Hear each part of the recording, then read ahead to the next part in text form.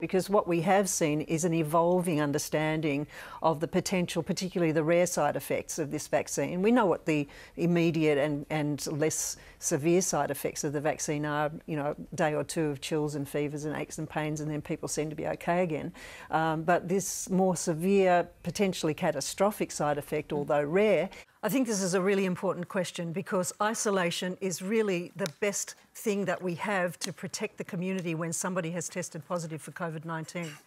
The other thing that we can do, which is such a simple thing, is to have everyone in the community in masks. Are you saying masks must be compulsory in New South Wales, or in Sydney at least? We need to head towards them being compulsory. But of course, we know with aerosol transmission now, with airborne transmission, that wearing a mask is some of the best protection that you can have. You protect yourself, you protect others. There's been this nonsensical debate for months now, which has been so frustrating because it just has not been evidence-based about wearing masks. It is one of the single most responsible things that we can do as members of the community to protect each other.